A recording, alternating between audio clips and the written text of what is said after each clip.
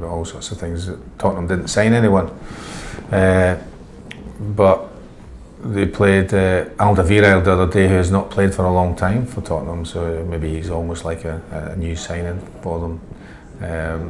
He's Moura, who's hadn't been playing, has also played in the first 2 games. There was a lot of speculation that he would be leaving. He seems to be in particularly good form, and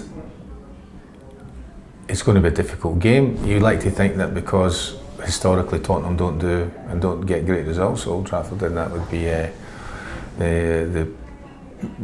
something to be saying. Well, no, they don't. But they have got a lot of good players, and they've got a good manager, and he is very thorough in his preparation for the game. So I think it'll be a lot down to. I think there'll be a lot of things that work out what Pochettino will be considering, what he would imagine that United's team is going to be.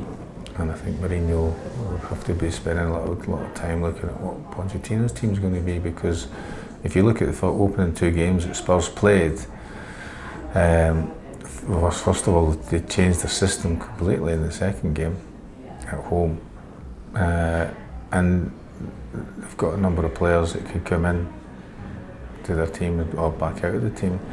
What interests me, we're looking at the game, the home game, where he's got 3 at the back and Dyer as a sitting midfield player, and he's got Ben Davies, who's a left back, really playing centre midfield, who, even though he's been in a defensive position normally, he still likes to get forward in an attack. So it looked to me though that they had 1 the goalkeeper, 4 defenders and 6 attackers, which would be, I think, would be a concern for any team.